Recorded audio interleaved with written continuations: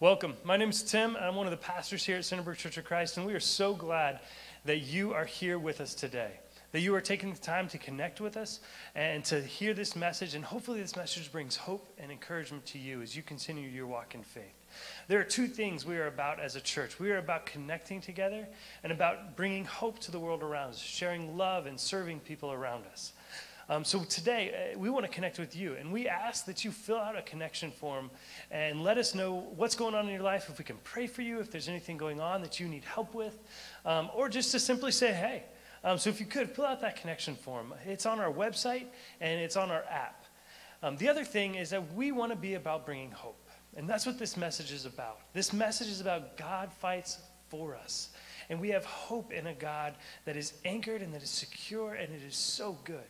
And we want to share that love with those around us. So again, this message is about bringing hope and that God fights for us. And it's in Joshua chapter 10. So if you're going to be watching this, I ask that you go and open your Bibles and be ready with your Bible in the chapter of 10 in the book of Joshua. The other thing I want to remind you about before we begin the message today in the worship is that we have three ways to give. You can give online, you can give in person, and you can give by texting this number that's up on this slide. Before we begin worship, I want to take a quick moment and pray for us. Lord, thank you so much for this day. Thank you for this opportunity to be together, for this opportunity to worship, for this opportunity to hear your word. Lord, I pray that you'll be preparing our hearts for the words and the moments that you have prepared and are bringing to us in this time. And it's in your son's name we pray. Amen.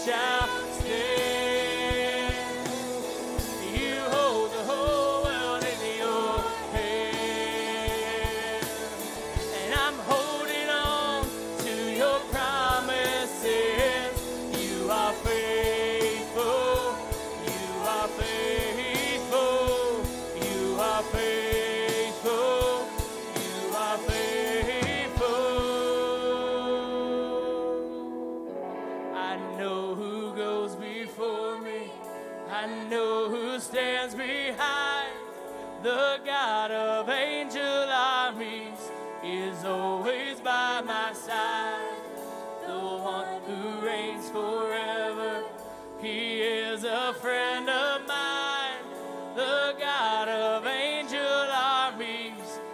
is always by my side.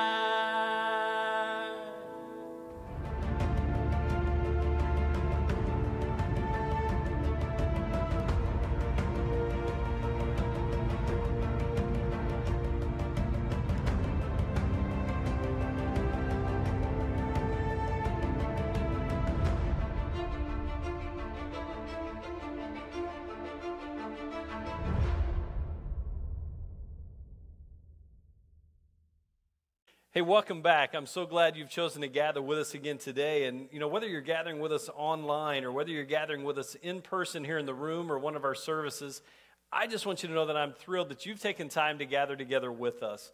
And as always, my prayer, my hope is that by gathering together, you're actually able to connect with Jesus, to hear from him, and to grow in your relationship with him more and more each and every day. That's always my prayer. We're in this series in the book of Joshua entitled Courage Over Fear. And we're looking at this Old Testament book of Joshua, and we're learning how it was Joshua who took the leadership reign of the nation of Israel following the death of Moses. And if you've ever spent any time in leadership, if you've ever been in leadership of any time, shape, or form, you understand that leadership comes with challenges. And Joshua was no different. There were a variety of challenges that Joshua experienced as he stepped into the leadership role of the nation of Israel.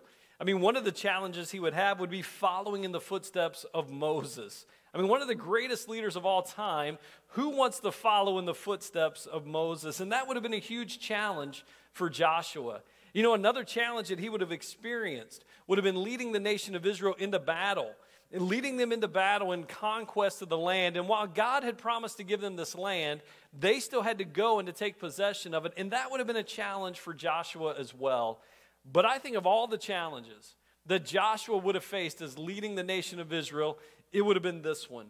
It would have been encouraging people and reminding them to trust God, to learn to trust God daily and to walk in his promises, because by trusting God, they were going to be victorious over the battles that they were facing.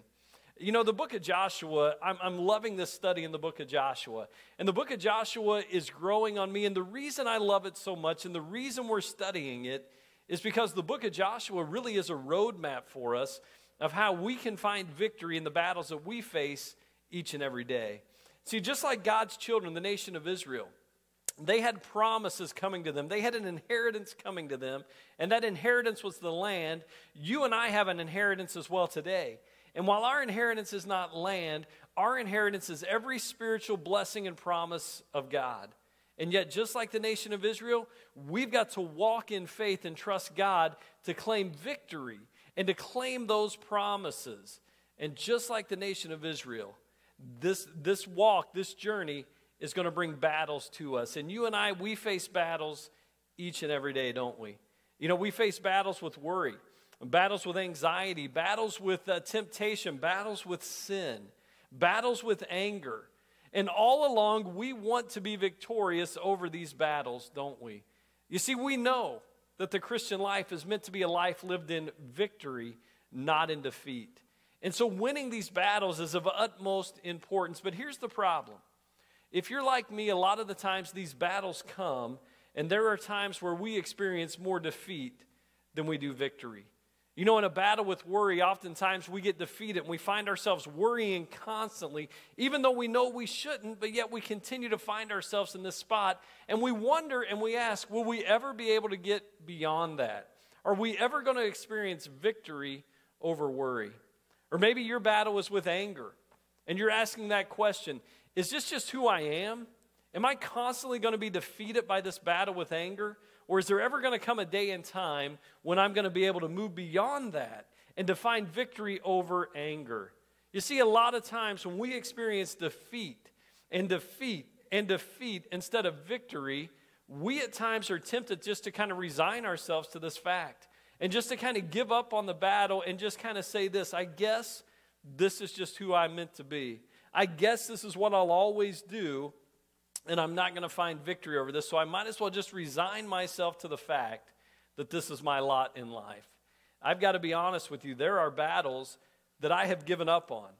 There are times that I have just resigned myself to this is who I am. One such battle is a battle with my name. You know, ever since I've been able to talk, I have had to tell people what my name is. I've had to spell it for them, and yet people still don't get it because my name, Daryn, is spelled so differently. A month ago, I took my family on a charter fishing trip, and I had introduced myself to our guide, and about 30 minutes into the trip, he looked at me and he said, "Daryl, are you going to fish?" And I didn't argue with him. I just got up and went along with it, so I guess I'll always be Daryl. Just the other day, I was shopping in a store, and I went to give the salesperson my card so that they could ring up my purchases and I could leave, and she looked at my card and my name, and she said this, "Daryn, that's a cool name." And my reply was just simply, "Yep, it is, isn't it?" And I just went on. I have resigned myself to the fact that the battle with my name is a battle that I'm never going to win. But you know, as followers of Jesus, giving up on these battles that we face each and every day, these spiritual battles, is not an option. It was like Vince Lombardi said, winning is not the most important thing. Winning is the only thing. And we need to be able to get to a place to where we can find victory over worry, where we can find victory over anger, where we can actually experience victory over temptation and sin and lust. We got to get to a place to where we can find victory over these battles. And I'm not sure what your battle is today that you're facing. I'm not sure what battle that you continue to trip up in it and you continue to fall. But whatever your battle is, I want you to know this. God has a way for you to find victory. And the answer for you in the midst of your battle, the answer for me in the midst of my battle, is the same answer that God gave Joshua in Israel those many years ago. And what God says to you today is this: trust me. Trust me. If you want to experience victory in life over the battles we face daily, you've got to learn to trust God. And the more you learn to trust God, the more victory you're going to experience, and you might even see God do the impossible and the miraculous in the midst of your battles. And that's what we're going to see in Joshua chapter 10 today. See, if you want to experience victory over the battles in life, then we need to look at Joshua chapter 10, and we're going to see how God wants to give us victory in spite of whatever odds and battle we may be facing. In Joshua chapter 10, if you got your Bibles, go there with me. Let me set the scene for you real quick, if you will. Remember in chapter 9, this nation of Gibeon came to Joshua by means of deception and tricked him into making a covenant agreement and a treaty with them. And so instead of driving Gibeon out of the land, Joshua entered into a treaty with them and made peace with them and allowed them to live amongst them. And the Gibeonites became the water carriers and the woodcutters for the temple of the Lord. When news of this treaty reaches the other nations around, everybody gets mad and war is declared on Gibeon. Look at it with me here in verse 1. It says, "Now when Adoni-Zedek, king of Jerusalem, heard that Joshua had taken Ai and totally destroyed it, doing to Ai and to the kings as he had done to Jericho and his kings, and then he heard that the people of Gibeon had made a treaty of peace with Israel and were living near them, he and his people were very much alarmed at this." Do you see what's happening here? Once Adoni-Zedek, the king of Jerusalem, understands that Gibeon has now entered into a treaty with Jerusalem, or with Joshua and Israel, when he sees what Israel and Joshua have done to Ai and to Jericho, and now they've joined forces with Gibeon, he's very much alarmed. Why is he alarmed? Well, verse 2 tells us that he is alarmed because Gibeon was an important city. Gibeon was in a strategic location in Canaan, and it was vitally important to be able to have Gibeon to protect the rest of Canaan. Once Gibeon fell, the rest of the land would fall like dominoes. Gibeon was an important city, but more than that, they had mighty men there who were well trained for battle. And so what has just happened is this important city with mighty soldiers who were trained for battle have just joined forces with Joshua and Israel.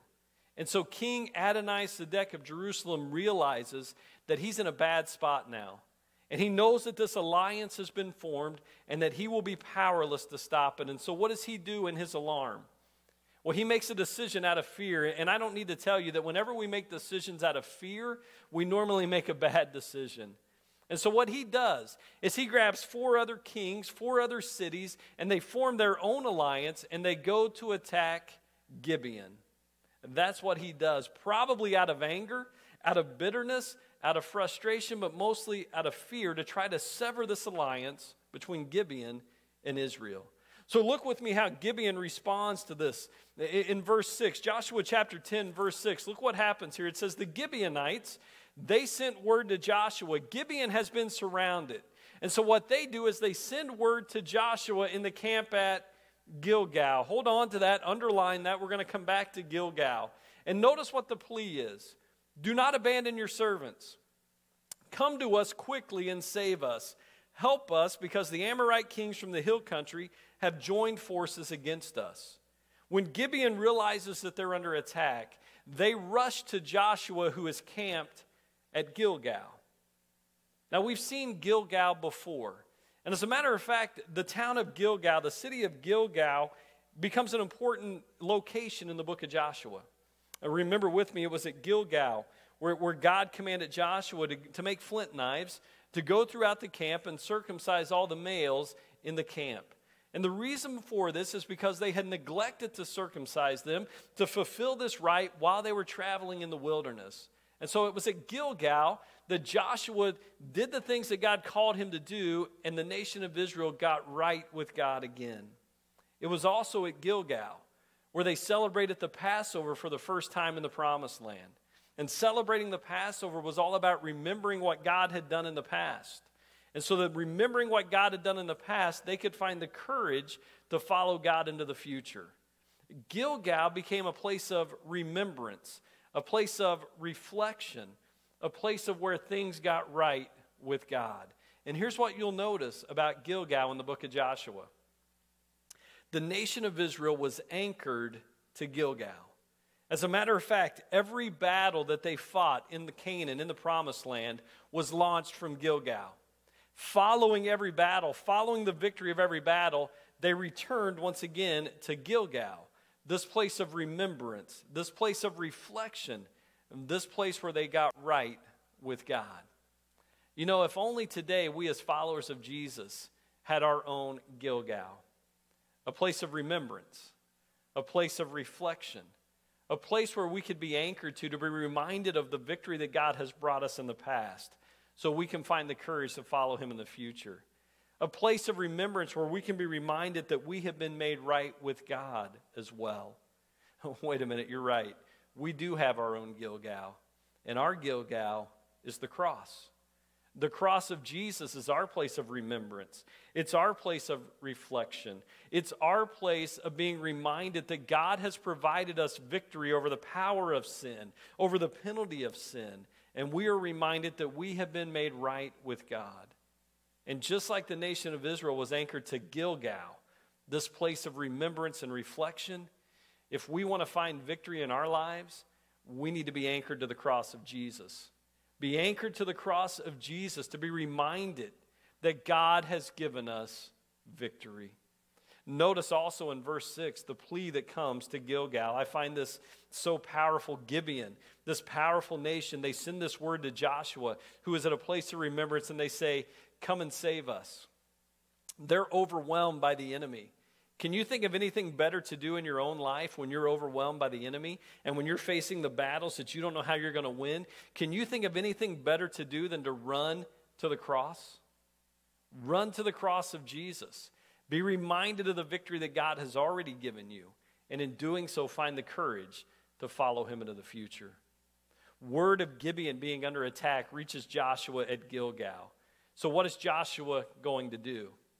Well, I think the natural temptation for Joshua would be to look at the situation and just say, hey, you guys came to me by means of deception. You tricked me into making a treaty with you, and so now you're getting what you deserve. So my advice to you would be prepare to defend yourselves, because I'm off the hook now.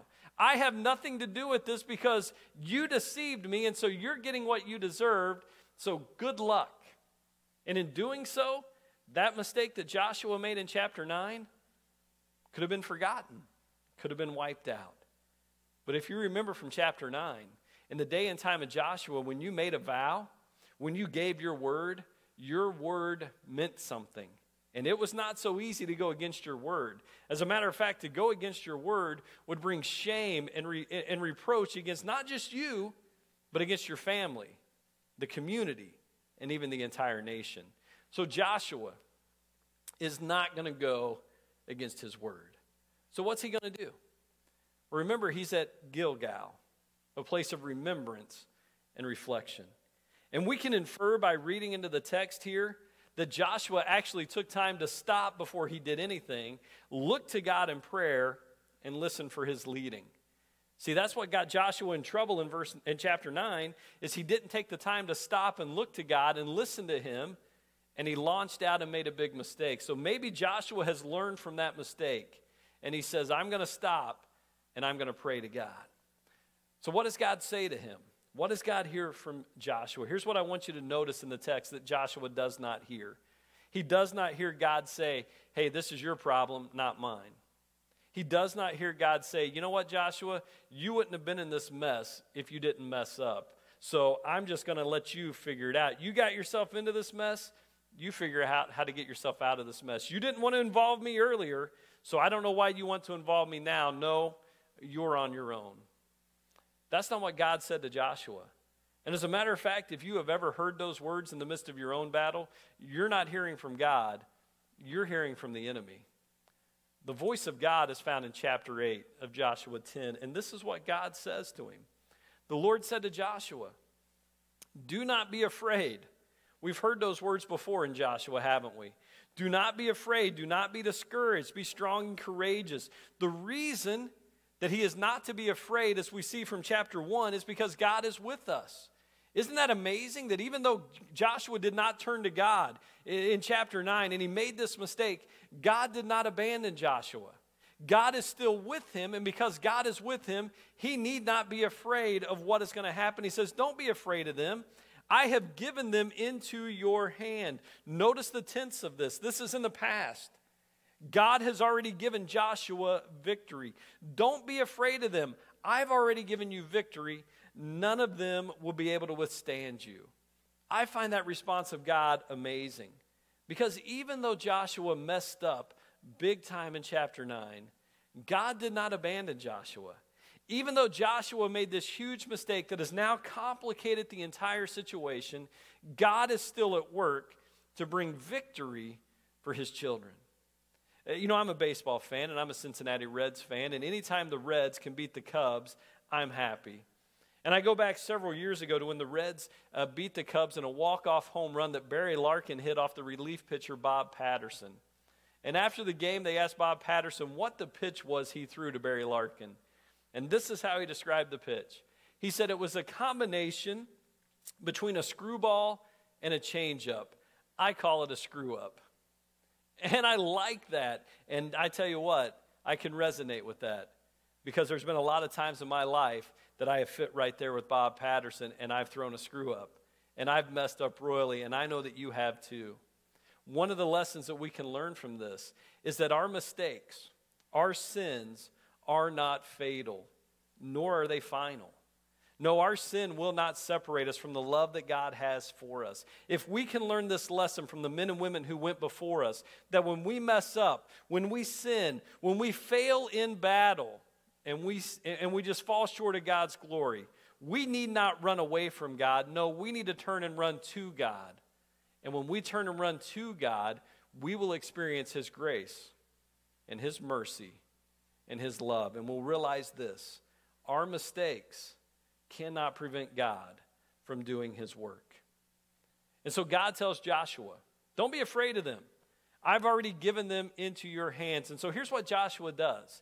He sets out on an all-night march, 20 miles, so that he can get to the enemy at daylight. Now, that doesn't make a lot of sense when you stop and think about it. You're going to march your soldiers 20 miles through the dark in order to attack the enemy at first light. By the time you get there, you're going to be worn out. The only way that makes sense is if you believe that God has already given you the victory. The only way it makes sense to march throughout the night is if you're actually trusting that God is going to do what he said he was going to do. And you know, just like Joshua marched through the night, I think there are times when we march through the night too, don't we? It seems like we're on this never-ending march through the night, and we just can't see where we're going, and we're not sure how we're going to get to the other side of this. Maybe you're in a season of that right now, and there is so much uncertainty about what tomorrow may bring, or what it may look like a month from now or 6 months from now, and you just feel like you're closed in the dark, and you're not sure that you're going to be able to get to the other side. What do you do in that moment? Well, just like Joshua, you keep marching through the night, not focused on what you don't know, not focused on what you can't know, but being mindful of what you do know, that God is faithful and that God has promised to give you the victory. So you keep marching through the night, and eventually you're going to find the victory that God has for you. I love what happens when Joshua gets to Gibeon, and it says for us there that he surprised the enemy, that they weren't ready for this. In verse 10, when they get there, I want you to notice this. It says, the Lord threw them into confusion before Israel, and Israel was able to defeat them in a great victory at Gibeon. Did you catch that? When they caught them by surprise, God caused confusion, and they were defeated. And then we get down here to verse 10, the bottom half of verse 10, that they began to turn and run away. And so Israel pursued them along the road as they were in retreat. But verse 11, as they were retreating before Israel on the road down from Beth Horon to Azekah, the Lord hurled huge hailstones down upon them from the sky. While they're retreating, God caused a hailstorm to fall upon them. And the result of that hailstorm falling upon them is that more of them died from the hailstones than were killed by the sword of the Israelites. Do you see what's going on here? Do you see what's happening here? God throws them into confusion. They begin to retreat. God actually begins to rain down hailstones upon them. And notice, the hailstones only hit the enemy. God is in heaven hurling down hailstones upon the enemy. He's got pretty good aim, apparently. Because he doesn't hit one of the Israelites, he just hits the enemy. Notice in this battle, God threw them into confusion. God rained down hail upon them. It appears like God did the majority of the work. And isn't that the way it goes in battle? We have a God who always does the majority of the work to bring victory for his children. And then we get down to, in the midst of this battle, in verse 12 and 13, Joshua stops and he prays. As the enemy is retreating, the hailstones are falling upon them. Joshua prays and he says, Lord, make the sun stand still in the sky. In other words, extend the day. Give us plenty of light so that we can secure the victory in the battle completely. And we read on in verse 13 that it says, God caused the sun to stand still in the sky. God answered the prayer of Joshua, and as a result of that, they were able to complete the victory. God performed some miracles in that battle. He did the impossible. And for a lot of people, this verse, this passage of where God caused the sun to stand still, causes a lot of problems. And a lot of people have used this verse to try to explain away the Bible and to try to show us why it can't be true and real, because this just doesn't happen. A lot of well-meaning followers of Jesus have actually tried to explain away this miracle and tried to prove it by different means. And while I enjoy reading some of those, I don't necessarily agree with them. Here's where I land on this miracle. If I believe Genesis chapter 1, verse 1, that God created the heavens and the earth, I have no problem with Joshua 10, verse 13. Because I'm reminded that God is outside of creation. He is not bound by creation. And we have a God who can and will do the impossible to bring victory to his children. Just read through the pages of Scripture and you'll see how God is constantly doing the impossible.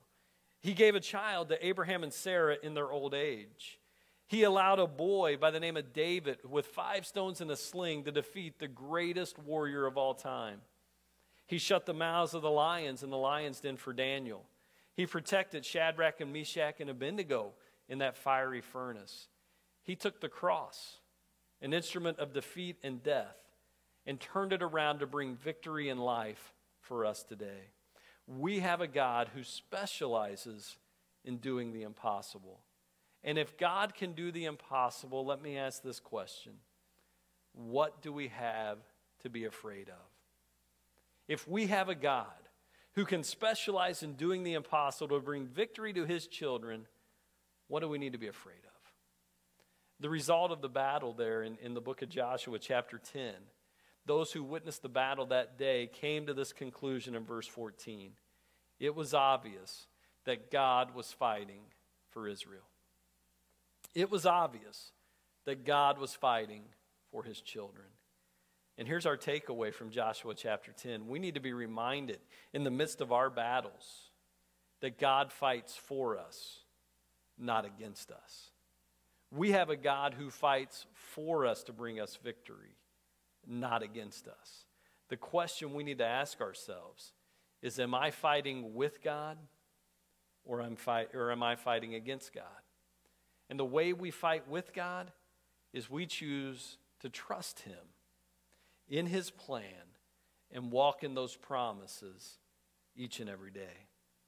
You know, the nation of Israel, they were anchored to Gilgal, a place of remembrance, a place of reflection, a place where they were reminded that they were right with God and that God was fighting for them.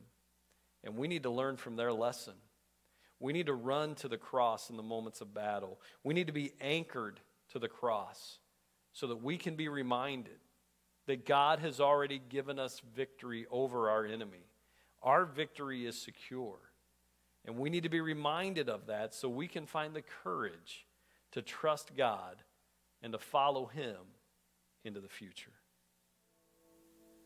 I feel like I'm a nobody.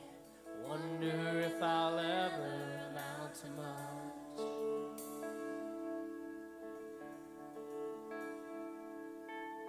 Seems like no matter what I do, it's never gonna be good enough. Should I just give up? Lord, I need to hear you speak. Tell me I am loved. Tell me I am known, that you died for me. I am not alone. You tell me I'm your child, the one your heart beats for. I can find my strength knowing I am yours. You've always known what my heart needs, and you tell me.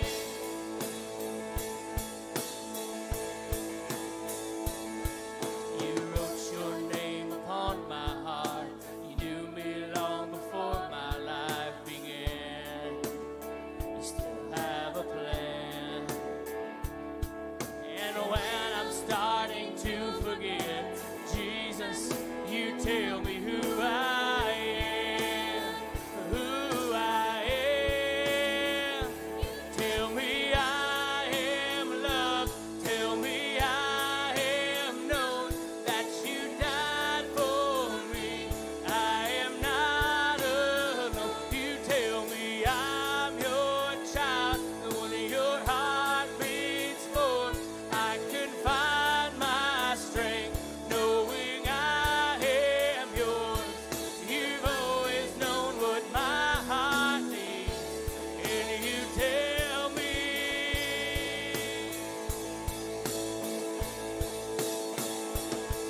Your voice has the power to heal the hurt inside. Your voice speaks the truth, brings my heart back to life. For I am loved,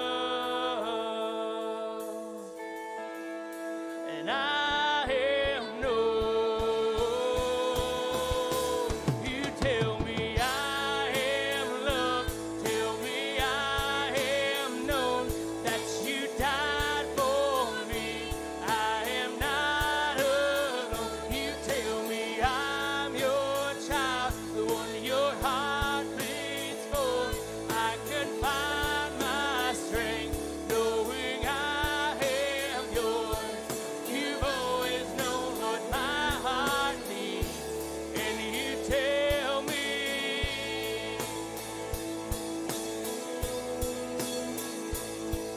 You've always known what my heart needs, and you tell me.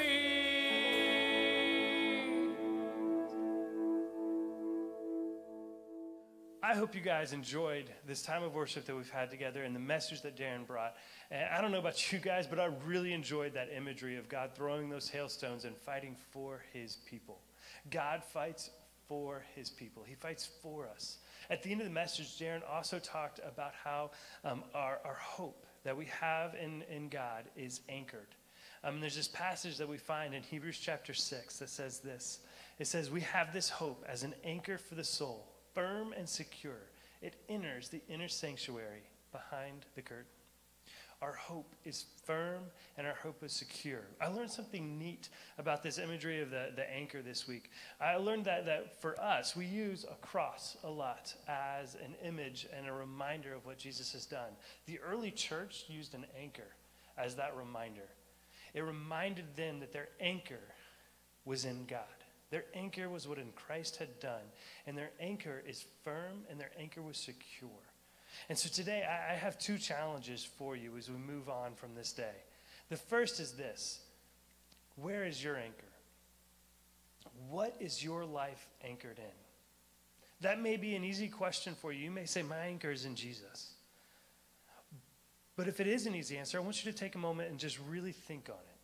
Meditate on that and ask God to reveal to you maybe where you're not trusting that anchor, to where maybe you're trusting yourself over him. And if your anchor isn't in Christ, I want to encourage you to let us know, to send us a message, to contact us. You can send us a message through this number, 740-240-6924. Just shoot us a text and say, hey, I want my life to be anchored in Jesus. And we'll respond, and we would love to have that conversation with you. And the second challenge is this. We have this hope that is an anchor for our souls. What are we doing to share that hope? How are we sharing that hope to our neighbors? These are crazy times that we live in. And what are we doing to love and to serve and to share that hope to those around us? And so what we want to challenge you to do this week is to think about where your anchor is and to think about what you can do to share that anchor, to share that hope, to serve and to love those around you. These might be times when you're stuck at home, but you still have neighbors around you. Maybe these are times when you're stuck at home, but you still have a way to communicate with people and to share love and to serve them. And so we want you guys to take this weekend to brainstorm and to think about some ideas and some ways that maybe you can serve those around you. And we'd love to hear those. Again, shoot this number a message or contact us on Facebook. Send us an email. Let us know, because we would love to partner with you in whatever ways that God is revealing to you that we can serve those around us. Let's pray as we close out this time. Lord, I thank you that you are our anchor, that I don't have to trust myself and whatever I can do to anchor myself, but that you are the anchor for my soul. In these times when everything seems to be thrown about and tossed about, Lord, we can trust that our anchor is firm and secure in you. Lord, I pray that you will reveal in us areas that we are not trusting you, that you will reveal in us areas that we are holding on to and areas that we need to let go and give to you. And Lord, I also pray that you will give us eyes to see those around us who need your love, who need that hope. And that you will give us ways that we can serve them and share that hope with them. And it's in your Son's name we pray.